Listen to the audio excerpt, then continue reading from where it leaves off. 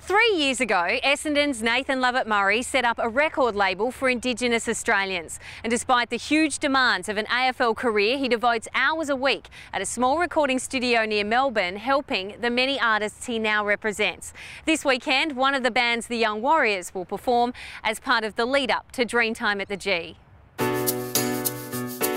4, 3, 2, 1.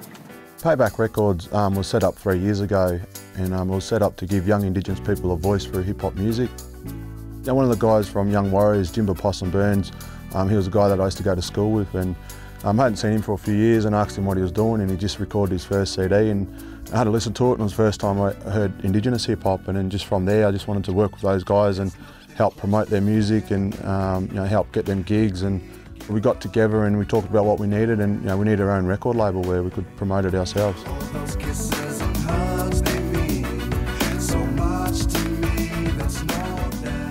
And we want to get our music out to the world. That's always been our vision from the start, and be able to promote our culture through music. So that's something that we're really proud of and really trying to do. Last year we went to New York and LA with the Young Warriors, and we did some gigs over in New York, and we met some people in the music industry, and so we'll be looking to go over there again in October this year and do some shows and really promote our music over there because it's such a big market. Sometimes I just wonder why. And how rewarding has this whole experience been?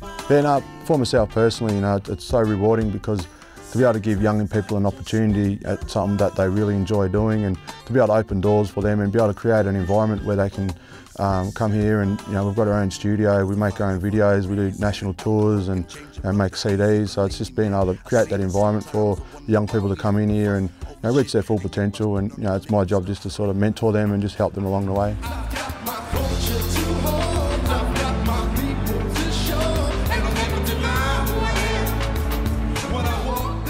I've been at Essendon for 10 years now, and I'm really proud to be a part of that club. They do a lot of work in the Indigenous community, and that's really helped me outside of football with my work that I do in the Indigenous community as well. And I guess I've played over 100 games, and I'd like to play in a premiership. That's my main aim, is to be able to be an Essendon premiership player.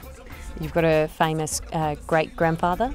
Yeah, great-grandfather, Pastor Sir Doug Nichols. So, I learned a bit about his story a few years ago. He played for Victoria and Fitzroy, and then he was knighted by the Queen, and he was Governor of South Australia, and he did a lot of charity work in the Indigenous community around the country, and to sort of have that type of, I guess, to do those type of things back in those days, it would have been a lot of challenges, and he was able to do that, and I guess that gives me confidence to be able to believe in what I'm doing.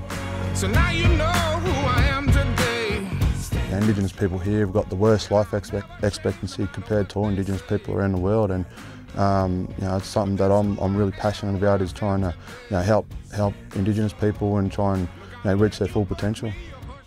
I think the more people learn about our culture, the more accepted they will be of Indigenous people.